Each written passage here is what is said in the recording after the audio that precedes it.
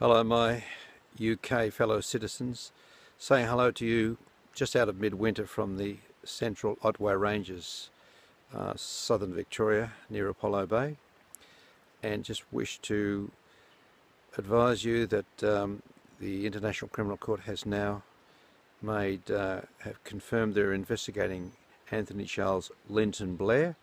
2 days ago, on the 22nd, that we were advised after the Chilcot inquiry results.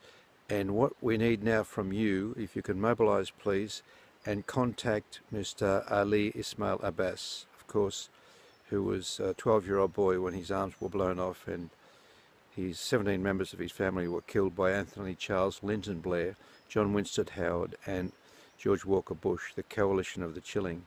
We wish Ali Ismail Abbas to join us as our figurehead in prosecuting Anthony Charles Linton Blair in the International Criminal Court at The Hague. So please contact Ali for us and be in contact.